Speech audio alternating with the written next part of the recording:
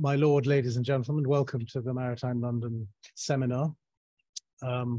We have a distinguished panel here who I'll introduce shortly. I also see some very distinguished members in the audience, and so in the unlikely event of the panel drying up, we'll come to the audience maybe sooner, but we will allow time for plenty of questions.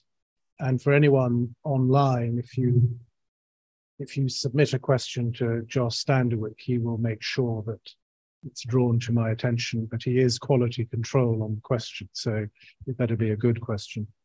When I have introduced the panel, Clay Maitland will stand up here and do a positioning statement, which I will then ask the other panel members to comment on, and then we'll get into a discussion of the topics that you've probably seen. But to remind people, what we're talking about is, what does an increasingly polarized world mean for shipping? Shipping is a uniquely international and pragmatic industry.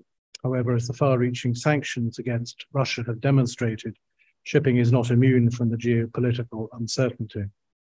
As the international landscape becomes more fractious, how will shipping interests adapt? And what effect will this have on shipping clusters? In this seminar, we'll explore the current geopolitical risk environment and potential shipping clusters can work more closely to develop a shared understanding. We will talk about things other than decarbonisation. I'm sure the topic will come up during this. So to introduce the panel, let me first introduce Sophia Brown, General Manager of the New York office of the International Registry and the Marshall Islands Registry. She joined them in 2012 and in March 21 was promoted to General Manager of the New York office. She's obviously the person who does all the work with Clay, and so she's the real expert.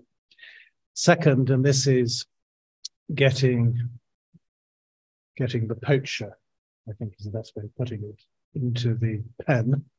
We're very fortunate to have Richard Meade here, editor of Lloyd's List. And I'm not going to ask him the question I usually ask him, which is when is he going to bring back the print edition of Lloyd's List? But he is famous for having abolished it, but I'm not going to ask that question anymore. He is an award-winning journalist, and he is the host of the popular Lloyd's Shipping podcast. I do recommend it. He has a great sense of humor, a little bit cynical, of course, but we're very fortunate to have him here. And if you've been reading any of the articles in Lloyd's List about all these topical issues, you will see that the quality of the journalism is really very, very good. And it means he's got good sources. But the argument and everything else about them is also very good. At the end, he really needs no introduction, but I will introduce him, Harry Theochari, long-standing head of the maritime business at Norton Rose, now a consultant to them. He's won several awards. I'm not going to list them all, Harry, I've got time. But more importantly, he was actually awarded the OBE for services to the UK maritime industry this year. He's Chair Emeritus of Maritime UK, and he's also Chair of Maritime London. You'll hear from him today, and no doubt you'll hear from him later over dinner. Now, unfortunately, I have to cancel the rest of the seminar in order to read Clay Maitland's CV, which I won't. But he was born in London, and if it were not for the tragic circumstances of Adolf Hitler, your father dying when you were very young, he would by now be Lord Maitland, which you probably prefer, wouldn't you? Clay doesn't really need an introduction. He's a great philanthropist. He's very well known through shipping circles and very influential, and really, I think, typifies really what the sort of New York-London maritime partnership is all about. And so rather than taking up time listing all your achievements and all your awards, your degrees and everything else, I'm going to give the time for you, Clay, to make the position. So.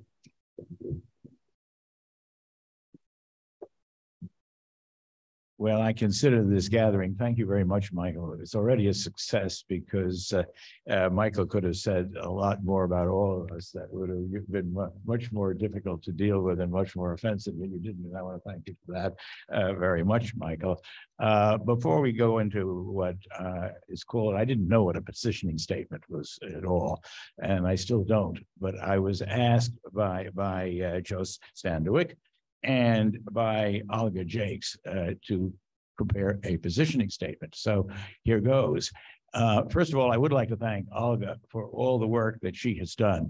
For those of you who don't know Olga is the brains behind Harry Theochari, and certainly behind Joseph. And we're very grateful, Olga, for everything you do to make Maritime UK, Maritime London a success.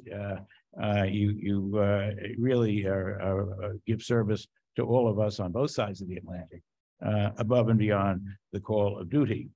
That having been said, as they say at the IMO, which is always a dangerous thing, whenever they say that having been said, it means that the IMO, that something is about to be said which is grossly inaccurate and very offensive. And I hope I will not be that way today. But if I am, Richard will write it up. That's no question about that. I sort of suggested at one point when we were going back and forth by email over the last couple of months, what to say and what to talk about. I said, why don't we talk about the big what if? The big what if is not about decarbonization. That's a whole series of what ifs. But the big what if that I would like to talk about a little bit as a positioning statement, and I think we all are concerned about, but we don't talk about very much, is what happens if something happens in the Taiwan Straits. In other words, we don't know.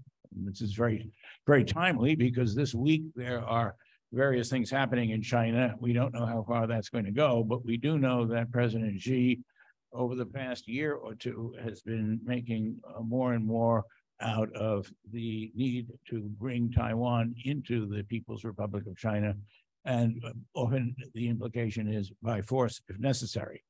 It's no secret that our industry, the shipping industry, is very dependent on trade with China and have been for a great many years. And that's certainly a vulnerability, but it's not the only vulnerability that we have. The other problem that we have with trade with the Far East is the degree to which we are dependent on Taiwan. Taiwan is the world's second largest, and maybe the first largest producer of microprocessors. It has much more strategic importance than one might think for a very small place like Taiwan, and a country that isn't even a member of the IMO or the United Nations. So there are some unusual factors at play in all of this. I'm here in my capacity as chairman of something called NYMAR, New York Maritime, which is much smaller than Maritime London, but is nevertheless dedicated to the proposition that we all are in one big industry and that we should not practice beggar thy neighbor policies towards each other. We really do have to get along. Singapore, New York, Piraeus, London, especially London, play a huge part in our industry. And we really, it's very hard to tell where one ends and the other begins. We have to all work together. We also need to be able to, and we often refer to London as a cluster. I hate the word cluster. I would prefer to use the word hub. There is a tremendous amount of potential in this industry. I know people will ask, well, why is NYMAR here today? Why are Sophia here and Cynthia Rowe and myself? Well, the reason we're here, frankly, is we think that there is going to be a second big bang here in London. And that big bang, when it comes, and it's coming, and you can see it on the front page of the Financial Times today, this morning, is very much going to have an impact on the shipping industry here. And we think a beneficial one. And it will have, we hope, a beneficial impact on the largely ship finance oriented industry, the shipping industry in the greater New York area. And so while we're talking about China and we're talking about the danger of a situation arising in the next couple of months or years, if China makes a military move, and if sanctions are clamped on China in some, heaven forbid, in some way, we also, I think, ought to try to feel a sense of how London as a shipping hub and New York as a shipping hub, and definitely Singapore and our Greek colleagues are going to react to all of this. So that's the position. We can, and I think should, seek hedging strategies if things go pear-shaped in terms of trade with China. We being the whole global maritime industry. And I think there are things that we can actually do globally in London, in New York, elsewhere, to deal with the problems that will arise if military activities or even a blockade by the People's Republic of China, heaven forbid, does happen. I'm not making predictions, but my feeling is it's very likely that it will. I don't think that President, well, a little too much fun last night, President Xi is going to be able to back away from the political position and indeed the military position that he is working himself into. Now, a number of things, I think, and I hope that this positioning statement will suggest questions from you. I work for one of the leading, and I use the term openly, flags of convenience. Other people like to call them open registries. And one of the things that we are concerned about, and I think we all should be concerned about, is that, and we've seen this in the case of the action in the Black Sea, is the presence of non-existent ship registries which are associated with so-called dark fleet. I don't know how many of you are familiar with that term. I know, Richard, you are. And with sometimes called gray fleets.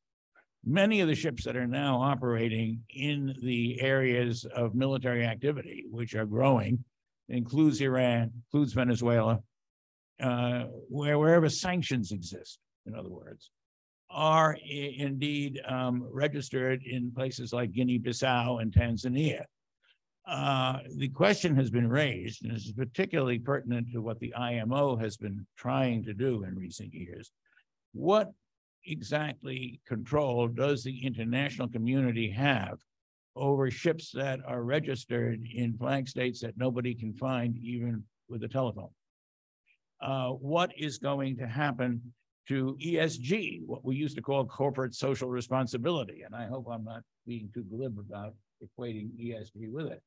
But many of the things that are being espoused now in terms of responsible management procedures under the ISM code are geared to the big states, the Liberias, the Panamas, the Marshall Islands, not to dealing with states that in effect are not registries at all. I know that's a controversial statement, but you'll hear some more of that about that from me. We are not clear on how this is going to affect decarbonization. And I think decarbonization does have a relevant part to play in our discussions here today. It's a fair question as to whether the flag states and the coastal states and other governments are going to be able to cope with that if a significant number of vessels trading to China are in fact flying flags that almost cannot be said to exist. And in that context, and I'll tip my hat to Richard here, my colleague on my right, as you have pointed out in your writing, if you look at the sale and purchase market in the last, well, certainly the last 10 months, say this calendar year, how many of them were to tankers, for example, and it's not just tankers, were to undisclosed purchasers? The point that I'm getting at is that I think there's a lot of people in the market who quite rightly feel, as I do, and many of them are Greek ship owners, that we are going to see hostilities and that it's better to have a large inventory of secondhand tonnage that can be deployed in a situation like that, because I don't think the shipping industry is simply going to dry up if there's hostilities between Taiwan and China. I think that people are going to be running cargoes in and out of the Taiwan Strait, the major ports in China, but those ships are not necessarily going to be the ships that we now see, which, you know, the Maersk, those beautiful, nice baby blue painted Maersk container ships, that type of ship.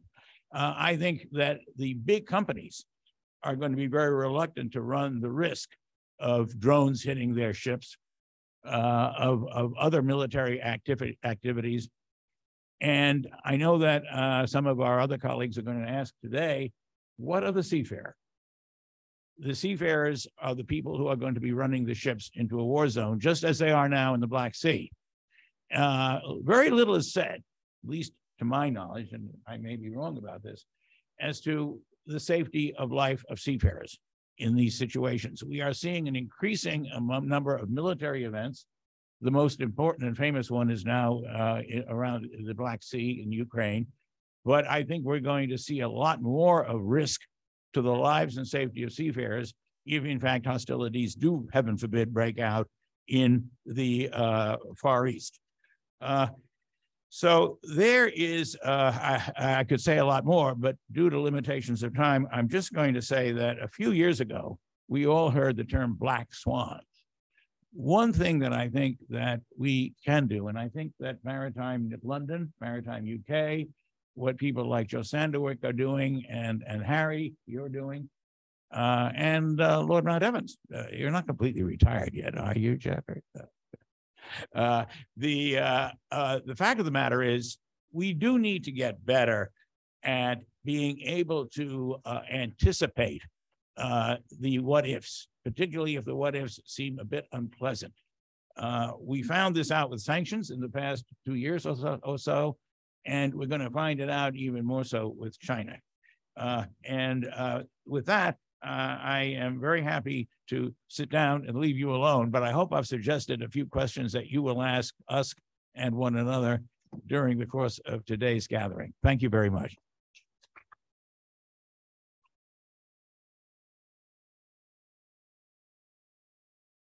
Thank you, Clay. And indeed, I think what ifs is a good way of putting it, because in 2015, it was Bill Gates who said, what if there is a global pandemic?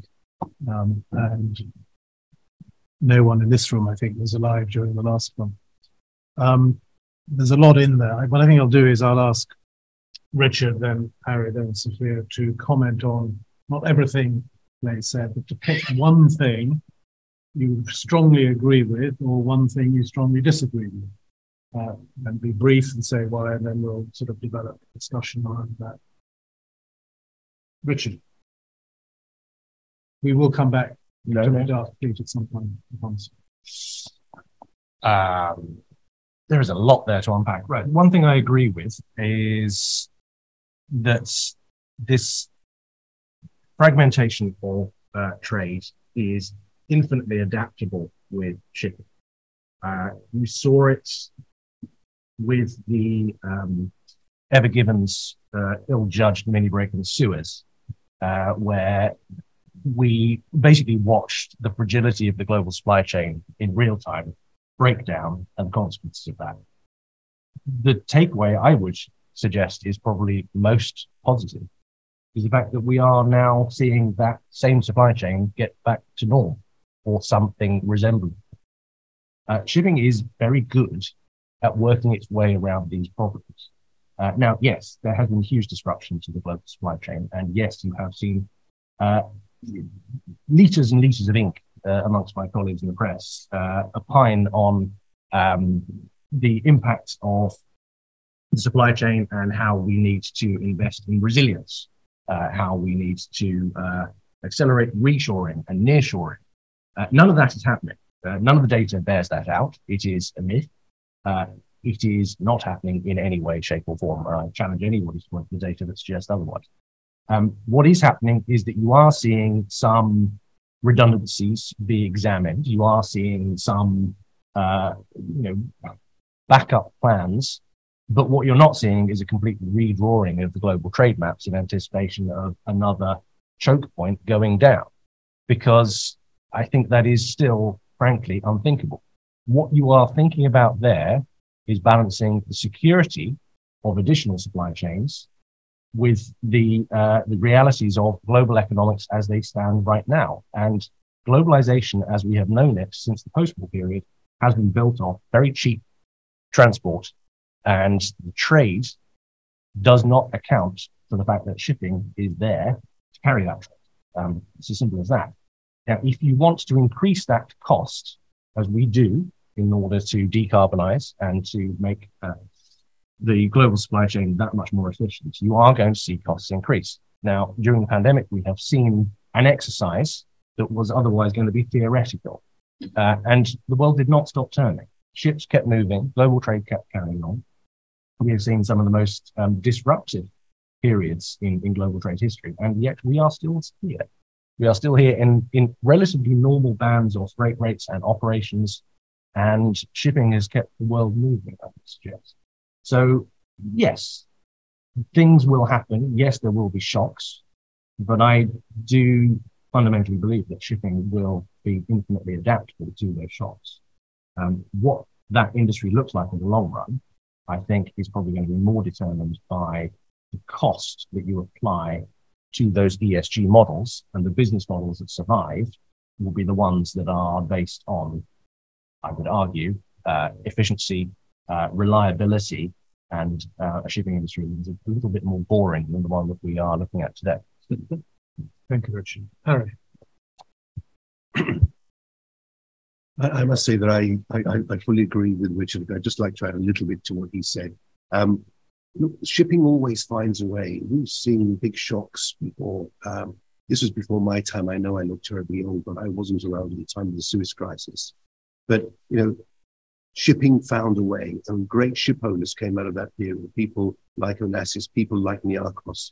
During the Iran-Iraq war, similar issues. Supply lines were badly cut, decimated in places. You had people like John Friedrichsen, the Hadjiwanu family.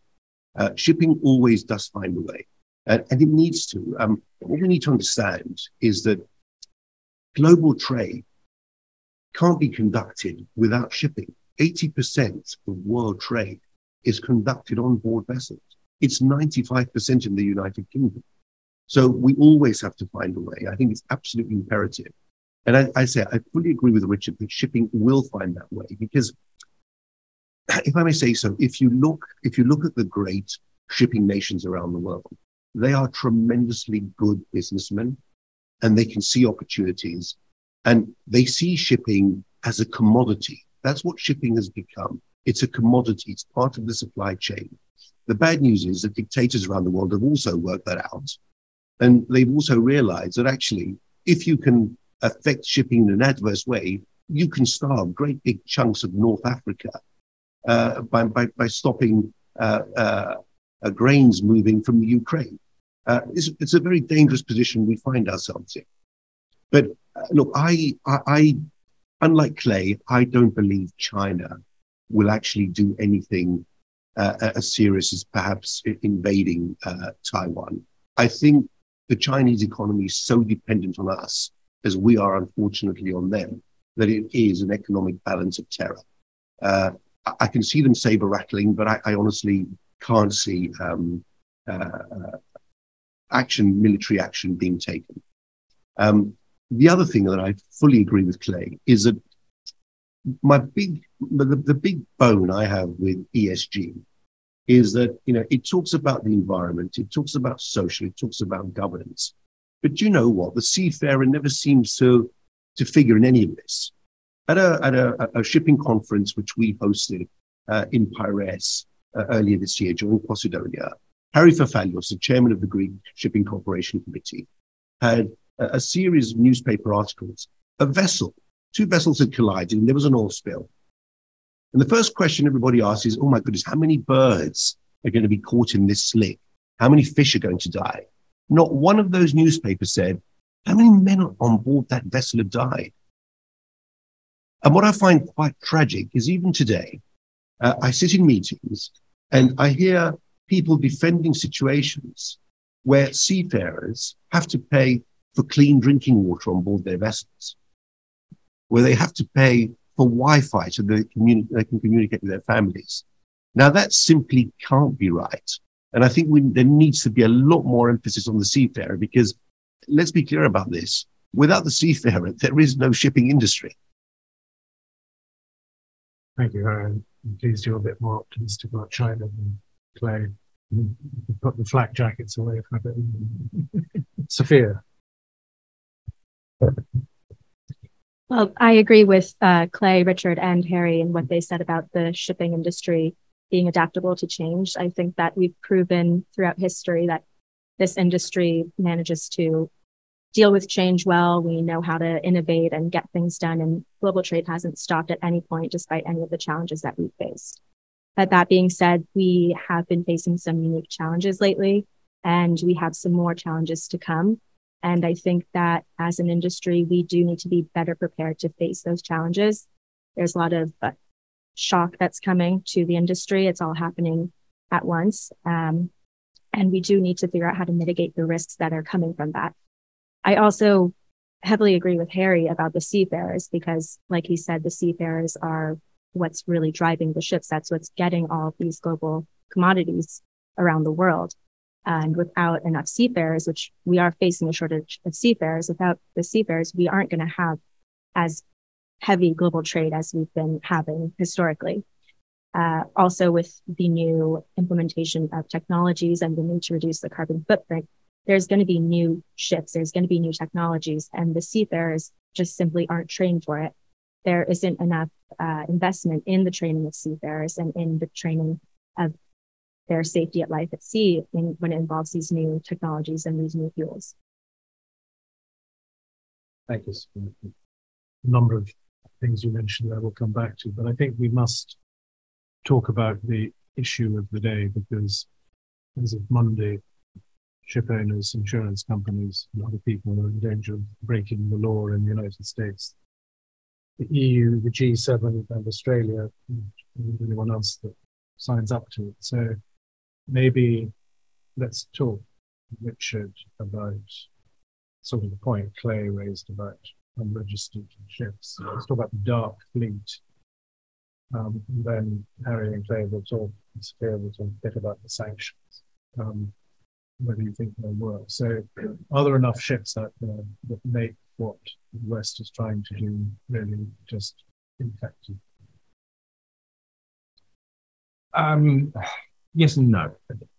I think, broadly speaking, as with any issue in shipping, we can crudely divide it up into the good, the compliant, and the ugly. There is a good coalition of the willing, the global maritime forum set, who set the pace of the industry and do good things in blue chip companies, and go them. That's great. That's not the reality of the majority of the shipping industry, which is a huge fragmented middle. In terms of the average ship owner that owns 5.5 ships, depending on how you calculate it, the reality is they are trying to be compliant. And that's not because they're a bunch of environmental pirates or they are trying to skirt regulations on a daily basis, but it's not most of them. They are trying to do that because it is a thin margin business where it is difficult to make a buck, and this is the nature of global trade. It is not expensive enough, frankly. So we go back to that. But that is the compliant middle. Then you have a very thin sliver at the bottom that is the ugly bit, and it has always been there. We have always had opaque and dodgy aspects of this industry. It is part and parcel of how global trade works. So that is the broad picture. On the issue of the grey fleet, the shadow fleet, the dark fleets, I won't call it the grey fleet actually, but that tends to be what we call our naval cousins. But there are currently, depending on how you classify it, in the region, I would say 300 vessels currently bobbing around the ocean where we have limited intelligence in terms of what they are doing.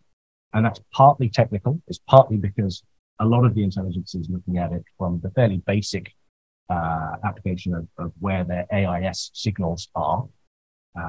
AIS was never designed for that job, by the way. It was an avoidance of collision technology that has been effectively adapted to try and do other things, because the LRIT, the long-range tracking that was set up inside the IMO and exists as a very good tool, is only available to United States and governments who don't want to share that information. But that's another story.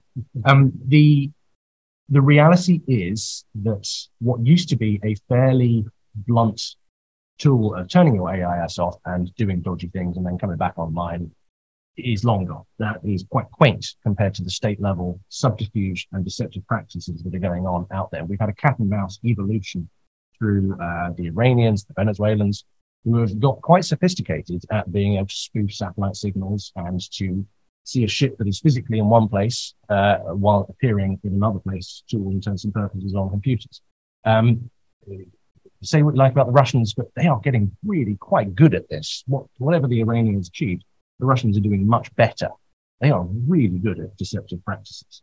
They've had a long history of this. So there is a problem, but I wouldn't overplay the problem because it's still within the realm of 300 ships-ish. Now, that could well change. The reality is where there are sanctions to get around, some people will try to get around it. Sanctions, let's not forget, are a policy tool. They are an economic tool. We tend to think of them as being homogenous and as a singular thing. They're not. They are very complex, and they are a series of national attempts to control international behaviors. Now, there is the US, back and various other sanctions that are applying, and there's the EU regime. We have our individual UK regime, and ship owners are navigating their way through a series of regimes that are increasingly complex and changing by the day. Anybody who's been tracking the detail, and I know there's lots of people in the room that do, but the daily updates and general license agreements and exceptions and things that we are supposed to understand as journalists, I am struggling to keep up with that. And I know there is a small army of lawyers that haven't been sleeping much over the last 18 months, precisely because the rest of the shipping industry doesn't understand that as well. And a lot of this expertise has been outsourced. I won't take up too much time, but the one thing I would say is that the governments themselves do not understand this. When our beloved Transport Secretary tweeted policy on the fly and decided that the beneficial ownership of Russia were not going to be welcome in UK ports, what followed was an interesting 24-hour period where our ports were effectively Googling and phoning Lloyd's list to see whether or not the ships that were coming into their ports were in fact a little bit Russian. And that was the level of intelligence that they were left with. The government had no idea how to identify anything beyond something that was flagged as Russian. Look out the window. Does it have a Russian flag? No. Well, in that case, we can't really help them, I'm afraid. It was the general response that the Department of Transport were giving ports and ship owners at that point. Now, we've been doing this for some time, and we were more than happy to help out our British government with some intelligence as to where the beneficial ownership really lies. And it turned out it was a bit bigger than they thought. Now, that is one example, but I think the reality is that these policies are created by governments that don't necessarily understand how effective these things are going to be. Sanctions are very leaky in the long run. They're quite effective to start with, and then people find their way around. We started by saying shipping is quite adaptable. Well, yeah, the dark bit at the bottom of the shipping industry is extremely adaptable for getting around these things. And sooner or later, they will find some way. And then we go back into this cat and mouse evolution of sanctions. So it's not a singular situation. It's a very fluid one. So you're very good at not answering my question, but I do want, which I'm come back to, but I want to say in the old days, every cabinet minister, you got to work in the morning, would have a copy of the Times and a copy of Lloyd's list on his desk. So maybe if they had that, they'd be better informed. Do you think that the 300 vessels will serve Russia's purposes for getting the oil it wants to sell at the right price? Therefore, the cap will simply be non-effective because of the enough non-compliant ships that will move the oil. I think however much the EU and the G7 try to impose this, there is a reality of economics at some level where if the discount on the oil price is sufficient, India and China will buy it, and there will be mechanisms to find that oil a route through some way. And you mentioned the ships that have been going into the S&P markets, into really complex opaque structures that we've been looking at. And I can go into some depth on this, because trust me, we've been taking photos of these office blocks that are, housing several hundred of these vessels. At some points, we lose trails of the various individual people that are owning these ships. And the very strong suspicion is that these are state-run operations, or at least financed state-run operations. So, can I prove that? No, because there are too many lawyers in this room. But I would strongly suggest that there are some state-level intelligence that might want to be looking at who owns these vessels. Let's go to the lawyers. I agree with you, because I got calls in May, I think, from colleagues asking questions, particularly around the insurance side. It was clear from the questions that being asked that the people in the US Treasury asking questions didn't really understand how shipping worked. So first to Clay and then to you, Harry. Why is it that governments like the US and the UK dream up these things without talking to people like me first to explain how these things could work better immediately? Well, I'll put on my American hat now and tell you that in the United States, our government has virtually no knowledge, very slight knowledge of anything to do with commercial shipping. Or indeed the financing aspects of things that you get involved in, Michael, certainly banking. They come to us occasionally, and I mean by that the CIA, the FBI, the Treasury Department in the United States, which are the main law enforcement arms, and they ask us how all of these things work. Well, we have a particularly leaky situation in the United States, speaking of leakiness, because we have a thing called the state of Delaware. Our president happens to come from the state of Delaware. If any of you have visited Istanbul, or if you will, Constantinople, you'll see the ferry boats going back and forth across the Bosphorus, flying little American flags. And the first time I went to Istanbul many years ago, and I saw the little American flags fluttering from these antiquated ferry boats, I asked somebody, why are they all flying the American flags? And isn't that nice? They must really love us in Istanbul. Well, nothing like that at all. They're all incorporated in the state of Delaware through the Department of Motor Vehicles, the various, small ship operators and ferry boat operators in the Bosphorus and the Dardanelles.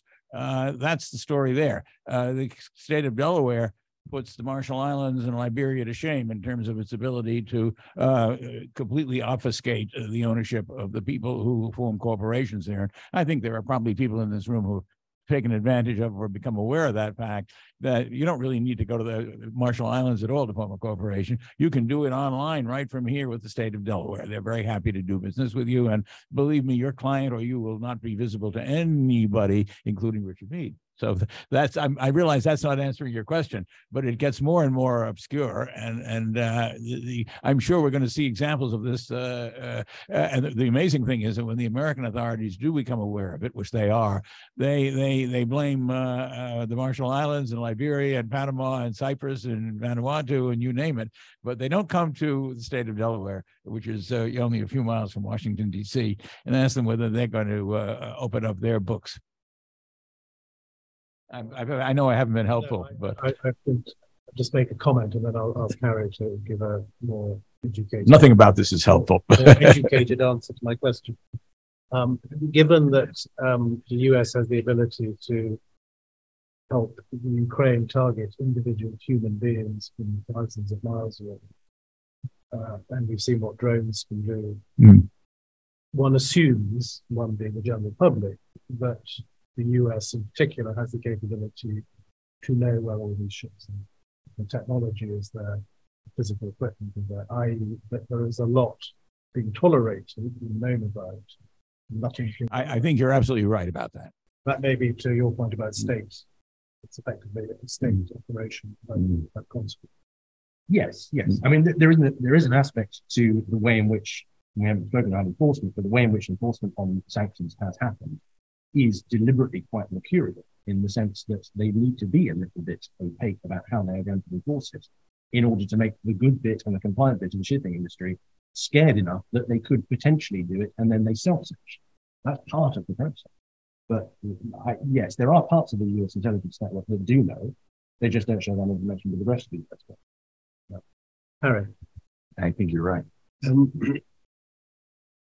In defence, Richard, of the British government, when sanctions issues first did arise, we had a lot of calls from members of Maritime London. And I must say, once we actually got speaking with the DFT and with Ben Wallace's people, we did start to get a really clear idea of what the sanctions were about and what people had to be aware of.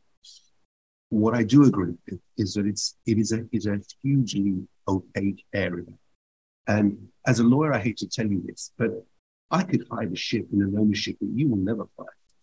And I bet my reputation on it. It's very easy for me. I can shift it around the world on a daily basis. You'd never know where it was, whose ownership it was. And that's part of the problem. We have too many flags of convenience. There's not enough control. We need to look at this as a whole.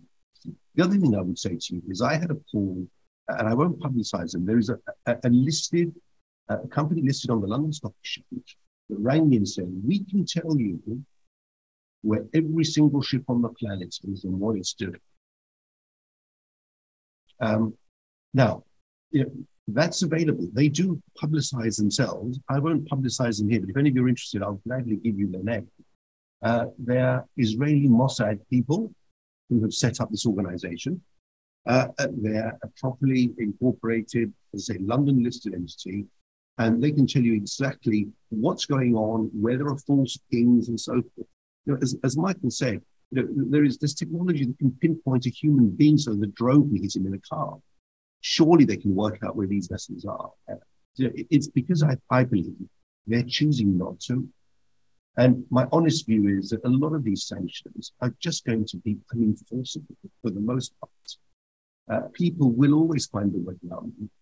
And there are too many states who, will have a personal interest.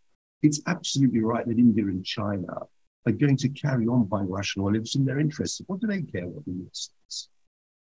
China certainly doesn't.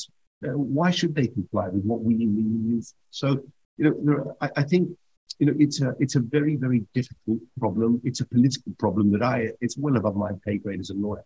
But I honestly don't see any answer to it, and I don't see sanctions as being the answer either. Especially as burden falls on banks and insurers and others. Rightly so. You want to say something? Yeah, well, just as a brief follow-up to Harry, the thing, again, going back to the seafarer, the thing that is often missed, we do not talk enough about, is that when we sanction these fleets and we sanction these vessels, what happens is they go outside of mainstream control. So the Russian class society is a sanctioned entity. What happened was the ships that they were looking after had gone elsewhere.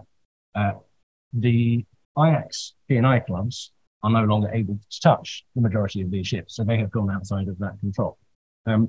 We are now not able to inspect, as an industry, a good portion of these ships. Now, that doesn't strike me as a particularly good idea, given these are the ships that were, let's be honest, a little bit dodgy to start with. These are not, the well-maintained 5-year-old ships. These are the dodgy 20-year-old ships that were probably going to be, most likely to have an accident in the first place. And now they're the ones that are unclassed, uninsured, and performing dangerous ship-to-ship transfer operations in the middle of the Kerch Strait.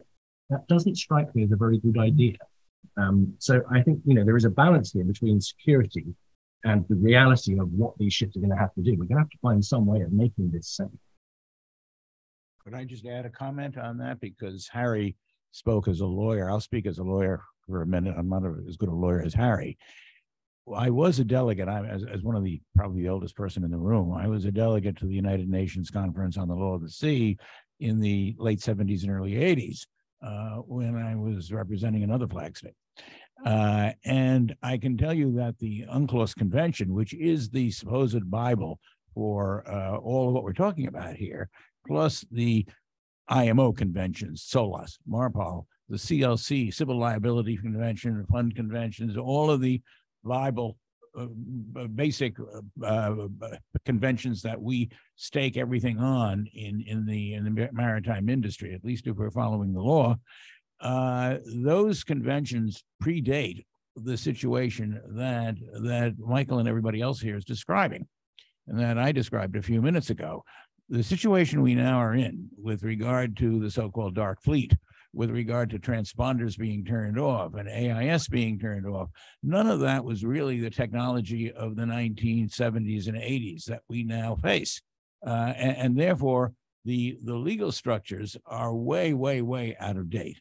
I'm sure this has dawned on people who are responsible, at IMO and in our governments, the governments of the OECD countries particularly, which means that we're long overdue for a complete overhaul of the legal system, including the Convention on the Law of the Sea. Now, that's the good news. The bad news is that this is an enormously heavy lift for the international community to actually reopen the books on all of the things that we thought we had put to bed successfully 30 years ago, 40 years ago.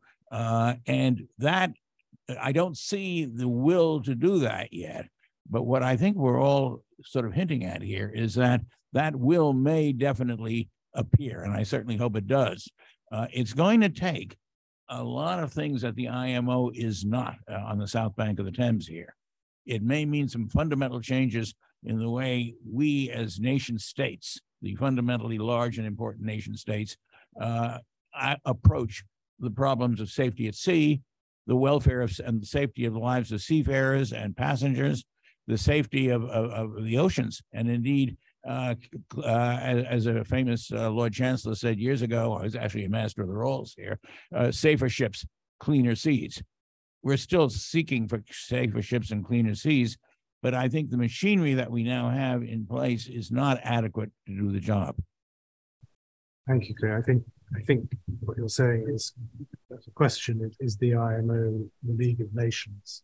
We need a different global regulator to address some of these issues. So we'll just leave that hanging there. I want to shift gear towards decarbonisation. If anyone has any questions around the sanctions and dark fleet issue, when we get to questions, feel free to ask them, but there are important topics we need to talk about. Sophia, I want to turn to you, and you'll forgive me for putting a generational aspect to this, but the issue of decarbonisation.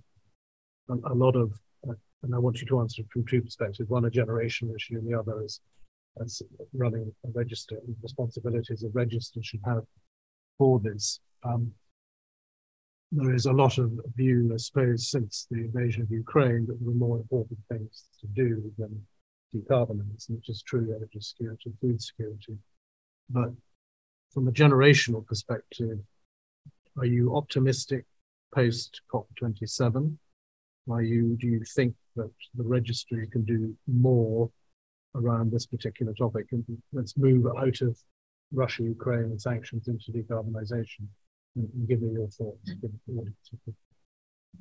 Well, to be completely honest, I'm not optimistic about decarbonisation and shipping. I think it would be wonderful if it's something that we could do, but it's just happening too slowly. And there's not enough research. There's not enough money and investment being put into decarbonising shipping. We really need support from outside industries. I think we need support from the government, not to harp on the sanctions, but even that has had an effect on emissions and shipping, because you see tanker owners feeling the strain with the longer routes that they have to now navigate because of the sanctions. And so they're buying older ships. Older ships means more pollution. And so it's really a vicious cycle. As far as registries are concerned, I think we do play a vital role in helping to reduce the emissions and helping to push the industry to decarbonize, but it can't only fall on the registry. Marshall Islands we have the youngest and greenest fleet. Our average age is 8 years old for a vessel, but on the seas, it's 22 years old. That's the average age. So registries should be more strict on the age of their vessels. That alone would help. But we do need to see more innovation, and innovation needs research, that needs funding. And so all in all, I think we're doing things way too slowly. There isn't enough focus on the long-term goal. What are you expecting in CII results published for all the ships under the Marshall Islands Registry? Are you poised for action, or are you optimistic that the ratings of the Marshall Islands Registry will be better than everyone else? Oh, I think they'll be better than everyone else. We'll check. Check when they come out.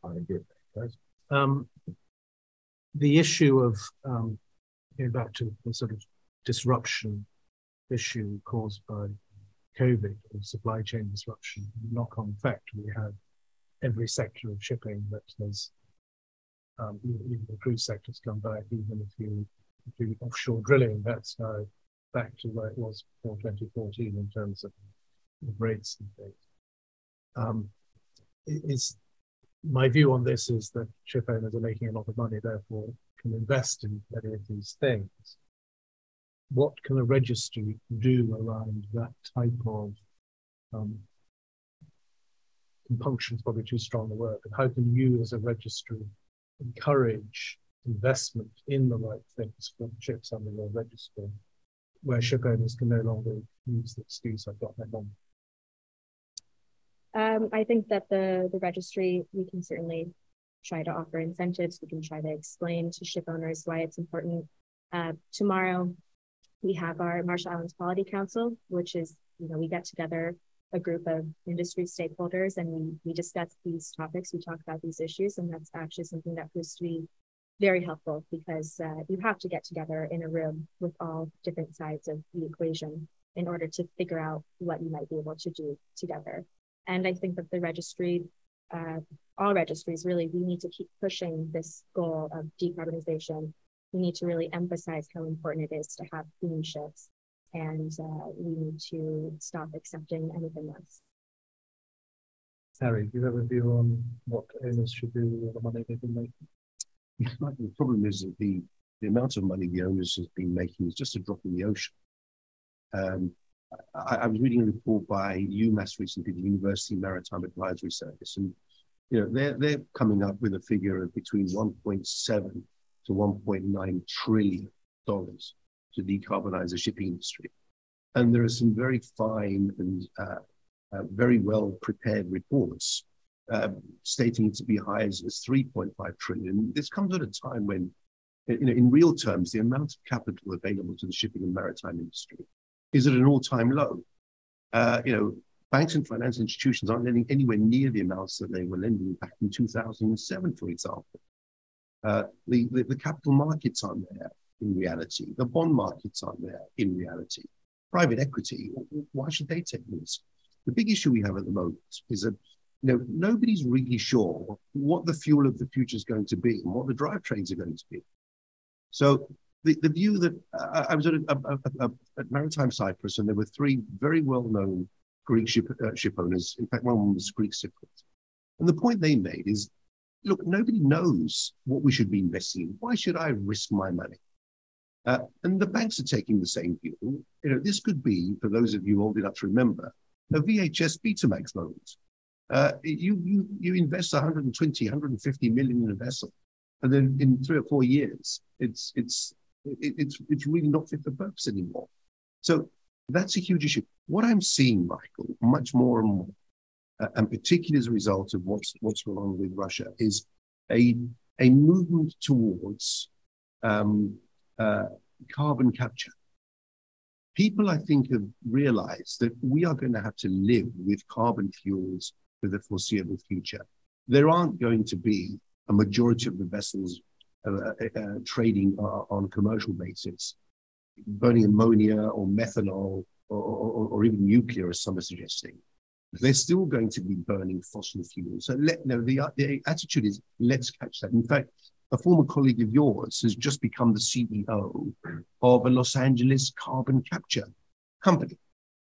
And they're basically saying, look, we know we have a very short-term future, but for the next 20, 30 years, we can capture all of the CO2 emissions. I mean, it's not 100%, it's 97%. But you know what? That's better than methanol. Even if you burn methanol, you're still going to be producing 3% carbon dioxide and more. So they have a technology that will capture it. And then we don't need to sequester it. We can actually use it in products. Forgive me again, this is way above my pay scale as a lawyer, but you can use CO2 to make cement, paper, glass, plastic products. There's a myriad of uses for it, and we just need to create a market. Now, there's a ship owner called Peter Livanos that's about to order a huge number of CO2 vessels, so he must know something. Again, I've gone slightly off piece here, Michael, but as I say, I think decarbonization is a human endeavor. Failure isn't an option. Let's be absolutely clear about this. It's something we have to do. But how are we going to do it? And my view is that I will see out my career financing carbon burning vessels, full stop. And I just hope that we have the technology to capture that carbon, use it effectively, or get rid of it in some way, even if we just have to put it down a well. Could I just add one thing to what I agree completely with what Harry has said? I think we have to look a little bit more optimistically, if you're in favor of decarbonization, at what certain coastal states and certain port states are doing. A great deal will depend for the shipping industry on where your ships trade. If you have ships going into the state of California, and Long Beach, California is one of the more active ports, it's the biggest port on the North American continent so far by volume. We don't know how long that's going to last. If things remain at peace with China, it'll last a good long time. California is way ahead of the rest of the world. They're the extremists here. They're the ones who are saying we're not going to let automobiles operate within the state of California if they do not meet certain of the targets that we, the state of California, have set, which means that everybody who drives a car in California is going to have, be fully compliant with their carbon reduction goals, which means that everybody's going to be driving a Tesla before very long. But that's California. That's not the United Kingdom, and it's certainly not Belarus. But if you have a ship trading to, as many container ships do, to California, to the port of Long Beach or the port of San Diego, you're going to have to comply with those California regulations. So that skews the market a little bit. There's a lot of places in the world. If you go to Novorossiysk on the Black Sea, I don't think you're going to have to worry too much about what you could burn old shoes there and they'll be perfectly happy. But in certain parts of the world, the political will is there. Yes, it's there limited in area, but they're nevertheless very significant. If that happens, you'll end up what a lot of people, including my friend Richard here, have predicted. You'll have a multi-tier market. You're going to have ships that are burning methanol, that are burning, heaven forbid, ammonia. I hope not, but they may very well be. They're certainly not going to be burning old boots. And I just think that it's important to remember that when we speak generally about the shipping industry, you really can't speak generally. There are going to be exceptions. Mike, and I just come very briefly, forgive me.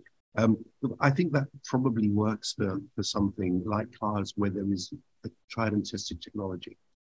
But let me just give you an example of what the human cost would be of using methanol. Martin Stopford, who I'm sure you all know, someone I have the highest respect for, sent me a paper that he prepared for a box carrier, a big container company. And they wanted to know, how much methanol they would need to burn for one of their largest container carriers, and how they could generate that in a green way. And basically, the answer is this: you need one wind turbine that will produce at least 10 megawatts times 36 to produce 400 tons of methanol for one vessel. So you need 36 wind turbines, which would have to work at 10 megawatts a day, which is almost impossible even in windiest areas. Those 36 wind turbines would cost you 1.1 billion. And that would just power one ship for one day. I mean, that is quite frightening. So, let's look at the reality of all of this. The British government bangs on about methanol, but, we're creating blue methanol in this country. We're creating almost as many emissions as we are using diesel fuels. And, that's just totally unacceptable. So, let's look at this sensibly. And let's not be subjective about it. Let's be objective and do the right thing. So I want to close this particular thing by reminding people it used to take 6 months to order a telephone in the UK through the GPO. That was a landline. And I've now got 2 of these things, neither of which I know how to use properly. I also was asked a question in Hamburg in September of DNV's annual 2050 forecast to compare it with the automobile industry. And we remember when technology was such that a man walked with a red flag in front of a car, and because it was dangerous to go more than 4 miles an hour. The money is there. There's 130 trillion that was announced in Glasgow. The money is there. The technology is there. I have to say that because Tristan Smith is in the audience. And he hasn't got time to rebut the Flat Earth Society view of decarbonization. So let's just agree to disagree. And I think we will see nuclear shipping in our lifetimes. But I want to turn to Richard, because whether you agree on the pace of this change, we know it's going to happen. Richard and I he asks me questions. I'm going to ask him the same question he always asks me. The changes in the industry are undoubtedly going to change the business model for 2 reasons. One is it's going to be driven by cargo, not shipping. Cargo is going to drive the investment decisions. And scale is going to matter. Capital really is going to matter. So this, what I'm going to ask you, Richard. You always ask me, what about the squeezed middle? I want you, and I heard it on a recent podcast, can you define the squeeze middle for the audience? Because you seem to want to represent them. What should people do about the squeeze middle, and why should we do anything about them if they don't have the capital and don't have the desire to decarbonize their fleets? And then we'll move to, is there anyone online, Johnson? Okay, then we'll move to the audience and some online questions. Deliberately asking that question so that I don't pick up on your former colleague becoming somebody who is now sucking in hot air rather than expelling it. I thought I'd get in there anyway. The squeeze middle. So, I mean, I mentioned previously the shipping industry can be loosely defined as the good, the compliant, and the ugly. And if we take the good as a minority, I would say, these are the people that attend COPs and are there opining at the Global Maritime Forum, and they are talking directly to Michael and his colleagues at the Poseidon Principles, and they are doing all the right things. Arguably, they're only just getting around to having the right conversations, in my view, which is not what fuel can I put in my bunker tanks, but how do I become part of a wider global energy transition? That is the right question to be asking. We, unfortunately, as an industry, have been looking too closely at the specifics of what goes in our tanks rather than the business models and the position we find ourselves within a shift in global trade. And that is the point about the squeeze middle. The reality is the average ship owner owns 5 ships.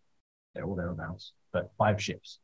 They are not Maersk. They do not have energy offtake agreements set up with hydrogen-powered energy companies that are doing deals with cargo. This is not the reality of the industry. The reality of the industry is a small company that, at best has a general counsel dealing with sanctions, probably has, the CFO considering, how it is going to be dealing with some of these things. They are not set up to deal with this. Whether we are talking about the introduction of emissions trading coming in imminently within Europe, whether we are talking about the requirements of CII and EEXI and all of those lovely things that have been written off as probably not going to affect me until 2026. Missing the point that, of course, this is a continuously restrictive, progressive piece of regulation that will affect you. It will affect your ships, and you are going to have to start paying attention. Shipping is becoming increasingly complex, and ship owners, I'm afraid to say, and I don't wish to be rude, but they are not that sophisticated in generality. The average shipping company is not a particularly sophisticated beast. They do not have emissions trading desks. They are not particularly aware of some of the complexities of the regulations that are coming their way. In most cases, they probably don't even understand half the regulations that are coming their way.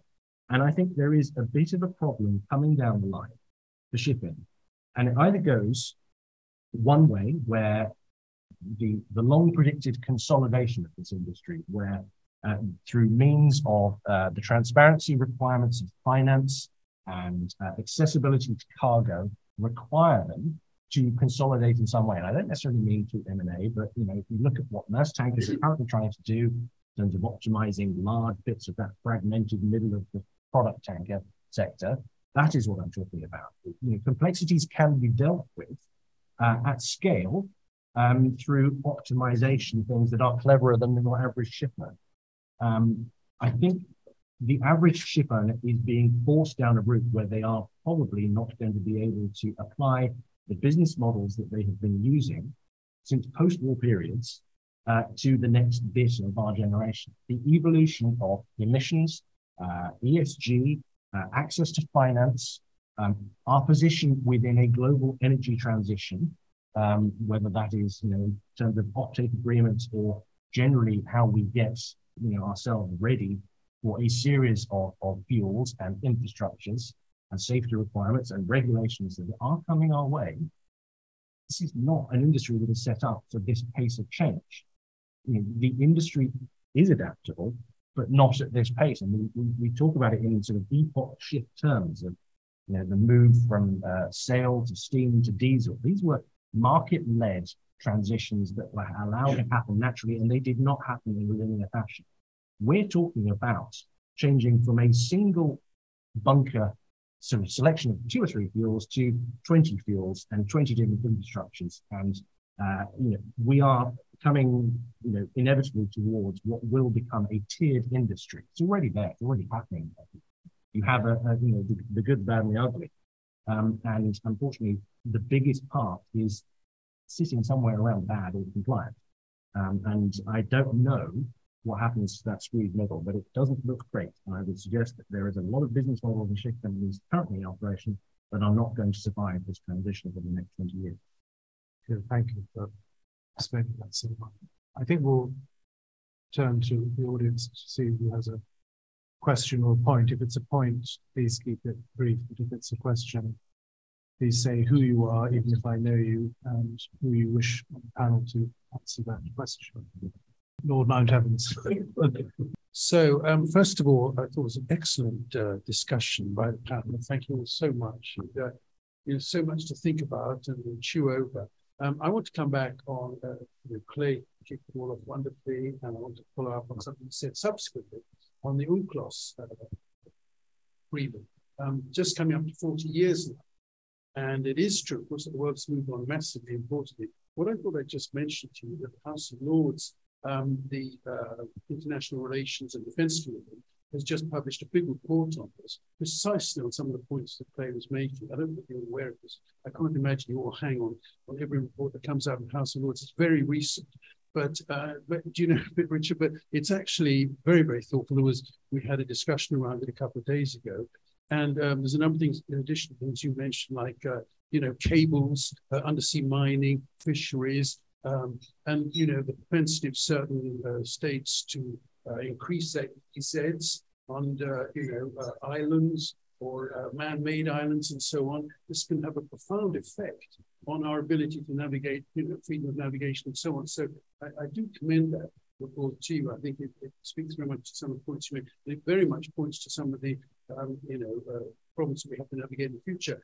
The key thing, I think, in a way, is we don't want to have a new UNCLOS, because then, some of the new states want to change the rules-based order to something which is more in line with our labor lives.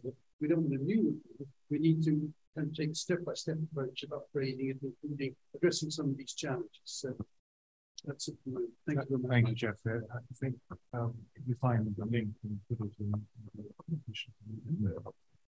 Anyone else? And Joss, I'm relying on you to tell me if there's a good question online. We've got some questions online. I've done my best to paraphrase them because some of them are quite long. So apologies for those online if I've missed the meaning of the questions. But the first one is, we talk a lot about changes in the business model. Do we actually mean cargo owners taking control of their own destiny and controlling the sticky bit in the middle, which is the shipping industry? Which member of the panel would like to say yes? Well, I will happily, as Richard, answer this one. I think it's going to be pretty popular. I mean, referring to Martin Stockford, who has made this point a few times, I think, in public. The last time the shipping industry was in any way efficient was when it was effectively run, operated, and controlled by the energy merchant in the 1970s. Now, I'm not suggesting that we go back to that monopoly situation, but I think there is a point to be made here with the coming CII and ETS regimes, where the relationship between the charterer and the ship owner has to change. In order to negotiate what is a more efficient operation of those vessels, we have to think differently, not just about getting from point A to point B, but the whole operation of an integrated supply chain needs to be rethought and renegotiated. And just because charter parties that exist and have been drawn up for 150 years are what drives this industry does not mean to say that is what needs to power it into the future. We need to have a much better conversation between the charterer and the ship owner in order to make the efficiency model work. So yes, I do think there needs to be a fundamental change. Look, I very much hope there will be a fundamental change. I think it's absolutely the right way to go. But I fear it's not going to happen as speedily as we may wish. There are still some very powerful, influential ship owners in certain parts of the world who take the view, well, you want to charter my ships, you'll do it on my terms. I don't care who you are. Now, that's not the attitude people should be taking. as I said, decarbonisation is a human endeavour. We have to succeed. There's no choice. We've got to find the quickest route to a net zero position. But there are people out there, and there's one ship owner who actually stood up on stage and said, but we only emit 3%. That's not much. How do you deal with someone like that? And, this is a chap that owns tens of ships, tremendously wealthy, is making a huge amount of money, and simply doesn't get it. That for me is one of the most scary aspects. I really think that we need strong regulation, and we've got to make sure that regulation is enforced, because it's the only way I believe we're going to go forward and get to net zero as quickly as we possibly can. So Sophia, let me ask you the same question, but in a different way. Do you buy things online? Do you know where they're made? No. Does it matter to you? No, it doesn't. Does the emissions of how they get to you matter? If the data was there, would you pay attention to it?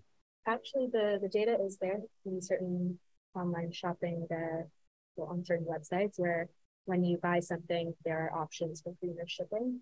And so you pay a little bit extra, and then you get your items shipped in a more, earth-friendly way, in a greener way. And that's something that I've been seeing more and more.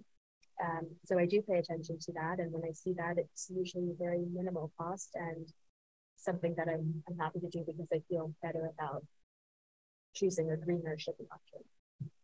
That's why the COZEB Alliance put 2040 as the date where all fossil fuels will be removed from the consumer company's supply chain instead of 2050, because they're anticipating people like you insisting on the information or making those choices. And I think that's why a lot of this, I think, we will actually see driven through the container sector. Any other questions or points in the audience? Jean Richards. Richard, this is probably for you, but I have this real concern about your concept that things can change or how they can change. I worked for a company that had contracts of freightment, almost invented contracts for freightment, with large fleets in the early 70s. I set up a company in the early 80s to go cargo first, with the idea of taking responsibility to the charterer, who would then actually have a group of ships that they could access. The market died on me and the company died. Even 7, 8 years later, people were asking me what happened to Magna, because there was this idea that you have that it should be now cargo driven. The biggest problem, and I would like your reaction to this, is the one of money. As soon as you take control of the scheduling back into a charterer's pocket, the chartering company will want somebody that knows how to work the market, the ships, and somebody who is a trader on the commodity. So the commodity section has got a target profit, and the shipping section has to be have a target profit. And then the cargo suddenly needs a ship and insists that the shipping department give him a ship, even if the ship has to ballast the whole way around the world. So the economics for the chartering and the economy of using their ships goes out of the window because they've lost the money. And the chartering department can do a trade which they probably shouldn't have done in the first place, because the only way they can make it profitable is to get a cheap ship from their shipping division. So your concept that the control goes back to chartering or cargo, I believe ignores the reality of the market we live in, which is something goes wrong and there isn't a ship or there isn't a cargo, and somebody's got to close that gap. So I like your reaction. I completely agree that that is the reality of the situation at the moment, because you've got a lot of you've got people on both sides, the charterers and the ship owners, that will stand up to global maritime forums and say, this is all about collaboration. And they may well mean it. But the reality is that when it comes to those chartering decisions, they're sort of, 3 down the line, have their own targets and their own requirements to meet, and they are going to make economic decisions, not idealistic decisions. So unless there is a top-down approach from these companies where they do things differently, things won't change. And the reality of the economics are exactly as you point out. I'm not suggesting that the cargo interests necessarily take full control over it. What I am saying is there needs to be a different conversation in terms of how that collaboration between owners and charterers is going to work, and the difference between long-term charters and spot, because that's what we're talking about. It's not necessarily the same thing. I don't know the detail, I'll be honest. I'm a mere humble hack, as you well know. And I just suggest that the established ways of doing things and drawing up charter party agreements is in contradiction to the reality of what we are trying to do to increase the efficiency of the entire supply chain. It makes no sense to have a ship that steams full speed ahead across the Atlantic only to sit there waiting for 5 days because the congestion is such that it cannot get in before. A more holistic view of the supply chain and getting cargoes from A to B needs to be more integrated, and there needs to be a better balance of incentives that takes into account efficiency, not just economics. Scope 3 emissions. Just come back. Hang on a second. There's a thing called slow speed steaming, and the ship would slow steam and actually consume less fuel than one of your modern eco ships. I think the problem is because of all the data that is coming out because of CII, even slow steaming an empty ship around the world isn't going to look good. And the scope 3 emissions of the ships being reported by the cargo end, being reported by the bankers, by the insurers, going to mean that that will not happen, just won't be allowed to happen, if you like. So, but I do think different sectors, this is another key point to point, large container ships is a different solution to dry bulk, small dry bulk ships and stuff. So there will be different solutions too. Joss, any? Yeah, well, I think we can stick on CII. So there's a question here saying, owners and charterers are already openly talking about workarounds in regards to CII, which could actually mean additional tonnage coming onto the water. CII is not the game changer that we thought it would be. What regulation will be? I'm not sure I know. I'm not sure I know the answer to that. I'll pass on that one. Richard.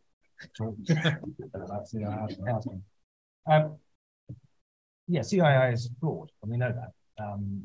But as Tristan has pointed out, it's flawed because the fundamental agreements within the IMO were weak and did not allow CII to be as enforceable with teeth as we would have liked it. So we go back to the IMO in terms of the agreements and the level of ambition, getting the numbers right, and having a serious conversation about that. I would say on CII, yes, there is a workaround, and there is the option that you could, expend your effort as a company circumventing the spirit of a piece of legislation that was put in there to increase efficiency and do something that is contradictory to that. But I would question why you would want to do that.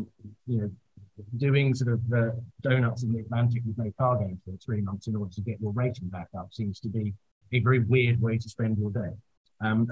I think there is an element of the shipping industry needing to go with the spirit of what is intended here, rather than yet again seeking weird workarounds and trying to circumvent it a la Scrubbers. We know what we're trying to do, so do it. Don't try and find ways to not do it just because it might be 5 cents cheaper on the ton mile. You're even better giving answers than asking questions. I'm allowed to have an opinion in this one. It's great. Any other questions in the yes? Richard Grider. So I will save time by saying try and avoid. I just wanted to try and bring together some of the points already made. It could be through Richard, but I think across the panel. Sorry, Richard, to particularly focus on you, but I think it's across the panel more generally. A couple of things. Firstly, I'm sure the fleet average size of 5 is correct. But what I would say, and this is also true, given the scale of the increase in the world fleet over the last several decades, there are a lot more bigger players in the space than there were 20 years ago. So I think that's quite important. You know, you can use statistics for a number of things, and that's quite important, I think, in terms of informing the space going forward. But what we've also seen and articulated today is the challenge that we're facing very clearly, and the need to finance that fundamentally, you know, and the mix of financing has changed quite dramatically over the past several decades. Certainly in aggregate, there is a lot less bank debt in the global marketplace. I think there's a lot more leasing in the marketplace, but there's still a lot of equity in that whole space, and a lot more equity than there was several decades ago. And we've also seen that sectors will behave differently. I think that is very important to acknowledge. But in terms of moving forward, is there some correlation, if you like, between that squeeze on the middle and what the financing of the change that's coming down the line requires in order to get things done? That's really the, you know, it's not just the industry that's got to change, it's the finance industry that needs to sort of produce this several $1 trillion. So, Richard, to start with, across the space. I would probably phone Michael for an opinion on that if I was writing an article on it. But I mean, you know, we have had this debate about you know, the intentions of, you know, we've just reduced the bank debt aspects of it. You look at what the design principles set out to do, which is to start with, account for where their portfolios are in terms of those emissions. But the inevitable consequence of accounting for it is that you then have to make decisions about where that capital goes. So you are essentially, you know, setting yourself a trajectory and saying that we will give money to those prepared to stay on the right side of this trajectory. That's about access to finance. It's about access to cargo. It's about access to financing. You only get access to finance if you are prepared to make those right decisions. Now, I think that works for the majority, but the reality is that we have an existing fleet that, you know, on paper should run for 20-year lifespans. So we're talking about retrofitting. We're talking about how do we squeeze the most out of the existing fleet while we are transitioning to those new ships that are going to come down the line. And I don't know, I will bow to the experts on the panel, but it strikes me that there is a gap in those numbers, isn't there? Well, I think that it's not fair to ask, and I'm not going to ask Christian to say anything. It'd be very good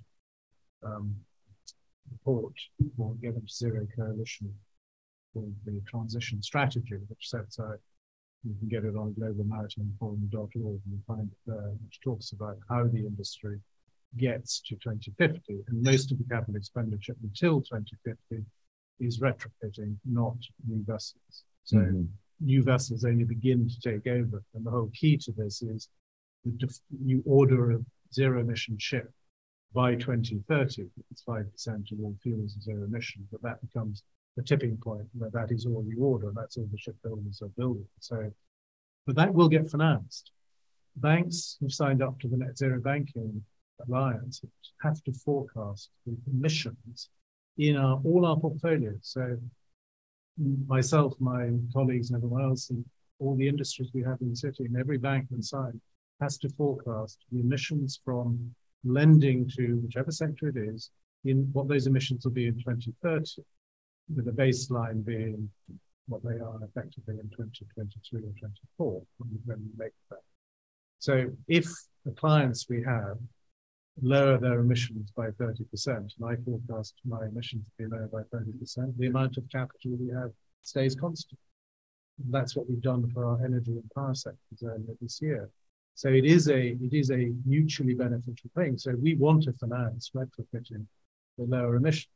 So we will today, in fact, sorry, tomorrow, the signatories to the Poseidon Principle, we're going to have 30, representing 2/3 of the shipping finance. We will disclose to ourselves our emissions for 2021 in terms of how they align to the IMO's trajectory.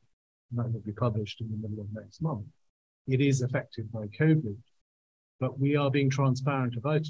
And every time someone is saying we're out of alignment, I have to explain to our sustainability people why that is. And the point is that as soon as we can, the loans that go back to less efficient ships get repaid, or have been prepaid in some cases in the last 12 months, we can put capital to the new technologies, because that's what we want to do.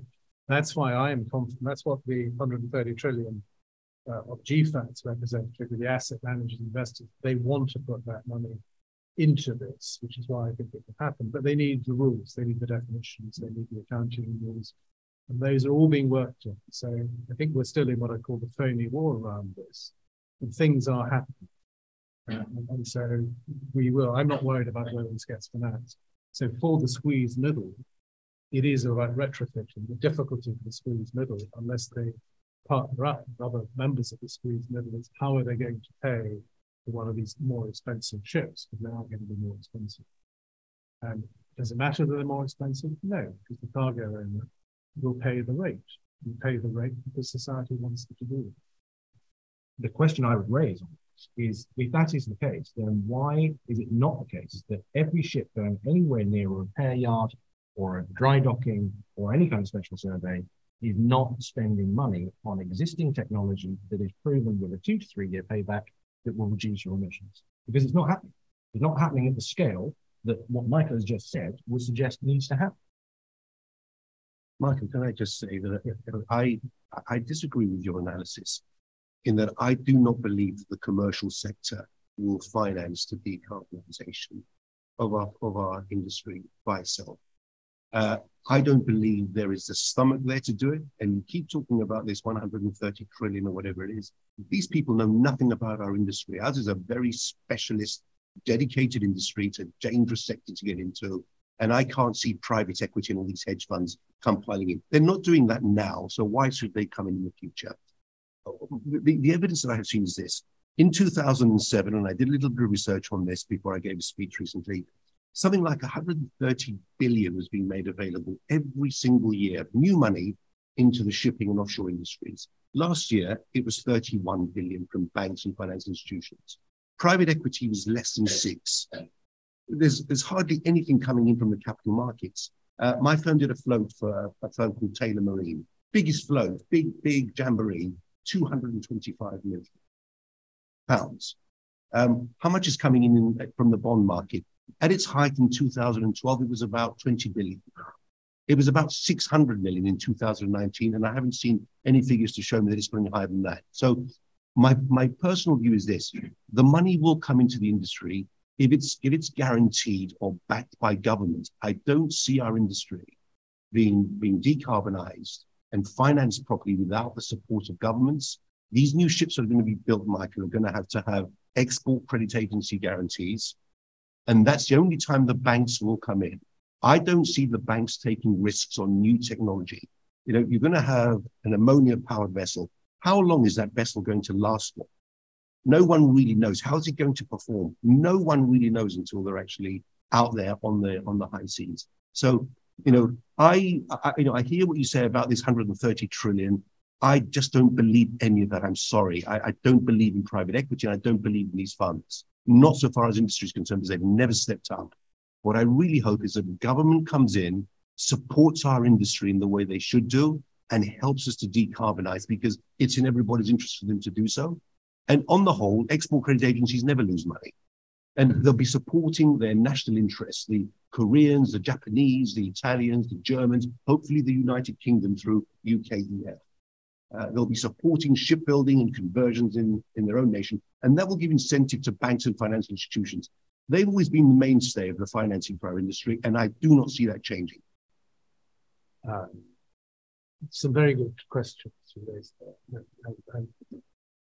A carbon levy, of course, is essential to close the cost gap in some way. And of course, governments have to be a key part of it, which is why green corridors and Clyde Bank Declaration is such an important announcement in Glasgow around the governments recognising the need to decarbonise shipping through decarbonising particular trade routes.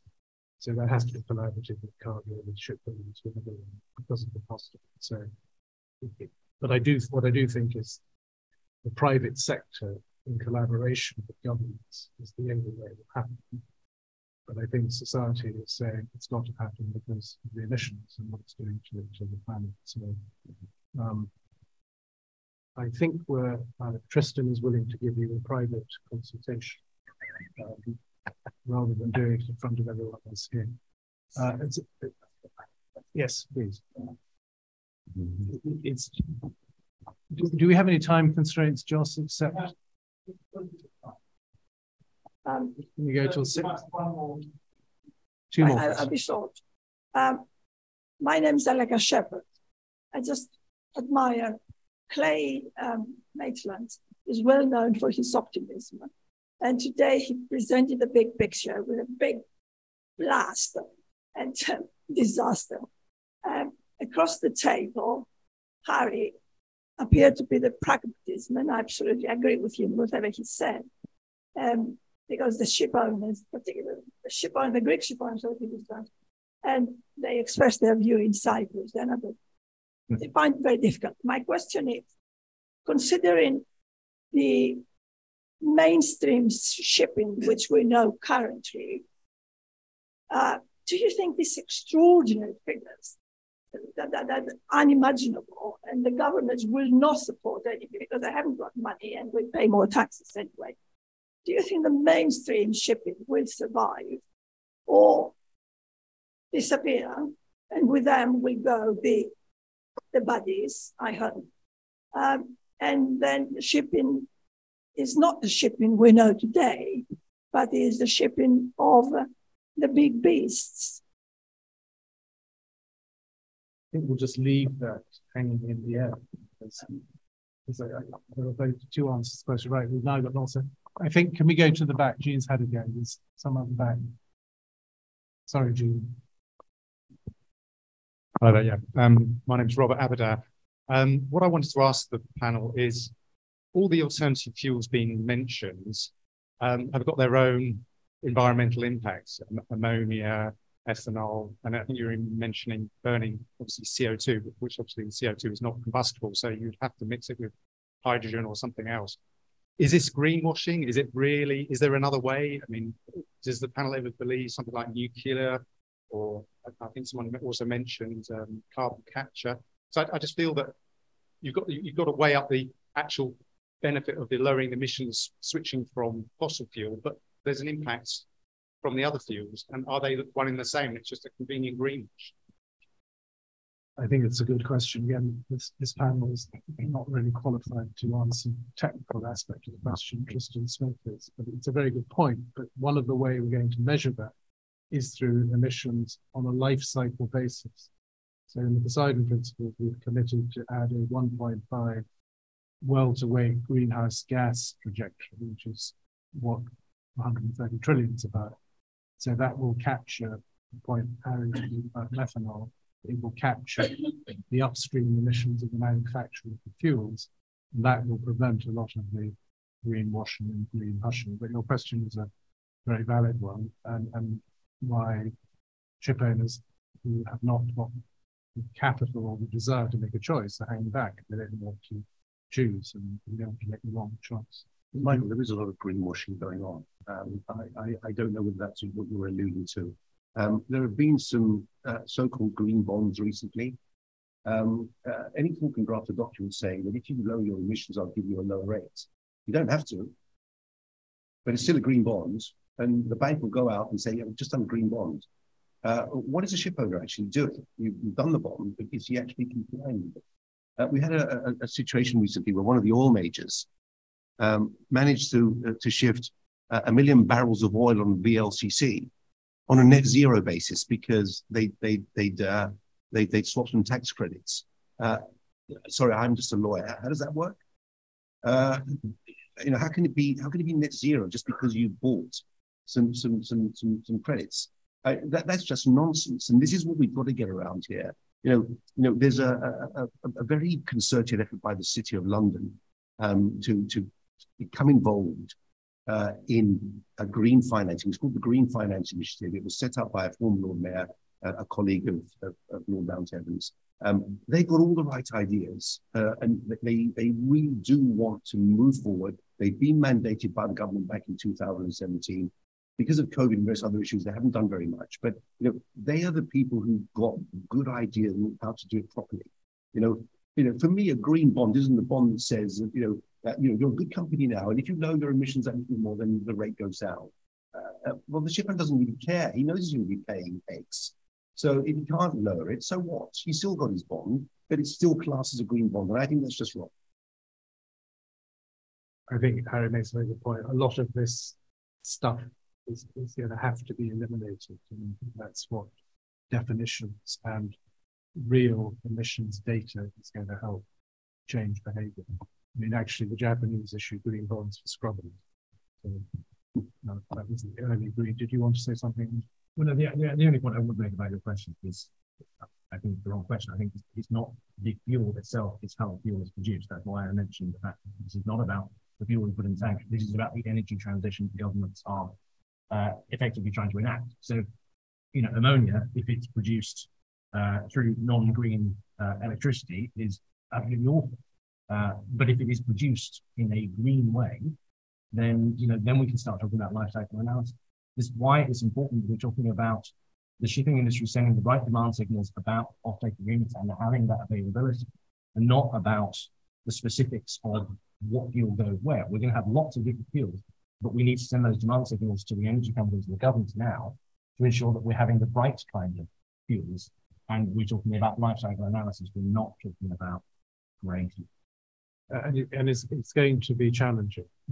Could I just add one thing? And then, so obvious that I don't know if it's a valuable thing to say, but during the entire environmental purification process that our world has been undergoing since Rachel Carson wrote her book, famous book about the sea around us and various, we're talking about the late 1950s.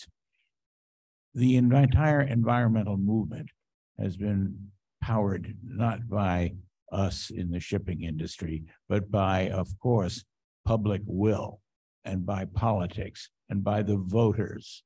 And there is a huge environmental vote in this. Let's take the United Kingdom, for example. Does anybody here know how many members there are of the Royal Society for the Protection of Birds? There's a heck of a lot more voters in that organization than in any of the shipping organizations that we know here in the United Kingdom or in the United States or in Greece. We are the bump on the tail of an elephant compared to the public will. Governments, as I think Michael said before, are the driving force. They respond to the voters. They are going to tell the industry what to do. It isn't going to be necessarily what we want or what you want or what a ship owner or a charterer wants. It's going to be what will enable that ship to operate on the oceans of the world. And even in a country like China, I think that imperative is what is powering this entire discussion, not whether ammonia is a safe fuel. One of the things about ammonia, it's not particularly safe fuel for the crew to handle. They themselves, the seafarers, are going to have a lot of problems with some of these new fuels. But that's something that the governments are going to have to decide. It's not going to come from us. I'm sorry to tell you that. Is it a good one, Jean? Allowed a second pot because I'm the second oldest person in this room, so I think I'm entitled. People who are as old as Clay and I will remember that this seminar and this dinner came from the IMIF, was inherited from Jim Davis. And the IMIF started with scrap and build. So I would like the panel to tell me whether they think scrap and build will be greenwashing because the cost of carbon emissions from producing the steel to build new ships rather than keeping the old ships going, running at slow speed, burning less fuel, is a better option than building more new ships and doing a scrap and build, which will in itself be carbon positive. We'll leave that. I think everyone agrees with you, unless the new ships new technology using zero emission or very low emission. It's the life cycle issue and the circular economy issue, which we haven't got time to talk about. Joss, I think probably one have to wrap up. Well, I'm going to invite the panel to give one last thing. You've heard yourselves. You can agree with yourself or you can disagree with someone else. But I just want you to make each of you a closing comment about how optimistic, pessimistic you are, and what biggest change will have happened in this industry, in your opinion, in 10 years' time. Eric. I very much hope that governments, particularly the EU, the United Kingdom, and hopefully the US, will force the hand of the IMO.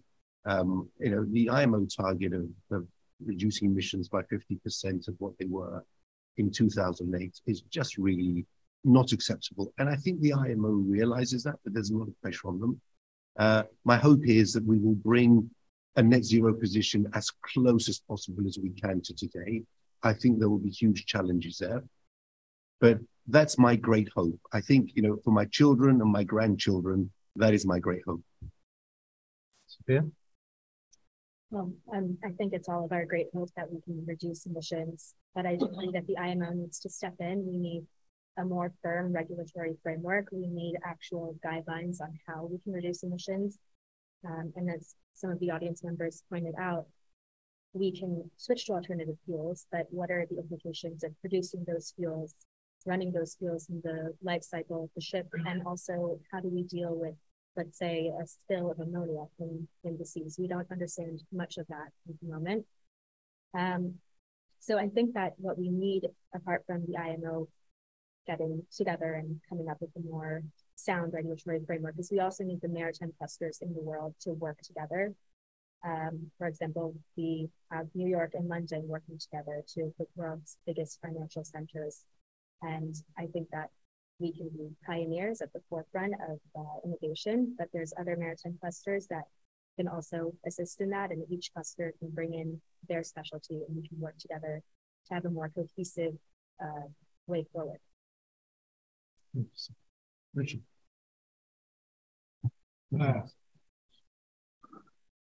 I hope the IMO still exists and retains some relevance. Frankly, I think that is in the balance right now.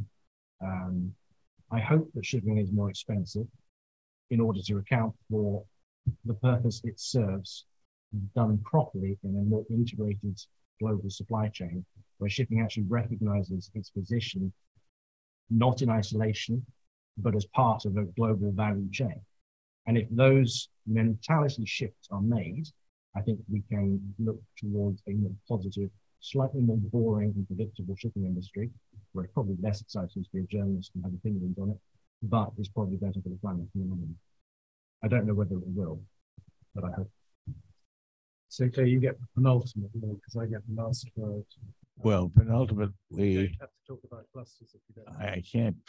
I cannot spell penultimate, but I can spell cluster. I would say that the important thing, and Rich's point is a good one that he just made, if the IMO continues to exist, it's going to be because certain governments wanted it to. If the IMO is going to be more effective in the environmental area than it is now, it will be because certain member governments pushed in that direction. Right now, as you heard, that's not happening. And again, at the beginning of this discussion today, we talked about China and the possibility of a tragic war between Taiwan and China. If something like that happens, it will, I fear, slow the whole process that we've been talking about down very considerably. And it will give a much longer life, I fear, to the kind of substandard tonnage that we have referred to indirectly during our discussion on decarbonization. Those are the big questions in the room that we can't answer. but they are very, very important questions if we are going to get to the point of answering whether decarbonization will work within the foreseeable future. Thank you, Craig. Before I thank the panel, when I speak to my colleagues and any audience, I like to hope they've been educated, but also just to make sure they get educated, is to share a book. I'm not going to give it to anyone. You come take a picture with your iPhone. This is How the World Really Works. And Harry will like this book because it talks about really the importance of the fossil fuel industry in, sorry, Tristan, the fossil fuel industry in so many things of our daily lives, and why, if we listen to extremists on either side, it isn't actually very helpful. We have to be pragmatic about it, and why, even in fact, in Tristan's work, fossil fuels still a minority, but a major part of the sources of energy, more gas than oil. And this is a very important book to read, I think, just to understand how important that is. And I'd suggest that every person who sticks themselves to the road or throws paint on a picture should be forced to read this book twice, because you can't stop oil. It's a gradual, long-term process, but there's so many things we just take for granted that the fossil fuel industry makes happen. And that's actually called civilization. And the issue for developing countries is they want some of that civilization too, and there's no way they will get it unless many of the things that we're trying to get rid of, if we get rid of them too quickly, they won't get it. So I'll leave it here. You can come and take a picture. There is a camera on you filming it, so if anyone walks off with it, you will be identified. But the one thing I want to end with before thanking the panel is a lot of what we discussed today and a lot of the issues, the interest being shown by governments shows the importance of this industry. And so let's not underestimate that actually as a result of COVID, the Ever Given, a number of other things, decarbonization being key, this industry is now much more on the front pages in policymakers' thinking. That is a very good thing, because what we do, and the point raised by panel members about seafarers and things, so some of the things we often talk about within the industry are now much more in the public domain. And we should keep pushing those themes in order to get governments to do the right things. So please join me in thanking the panel for a very interesting, provocative discussion. Thank you. Yeah.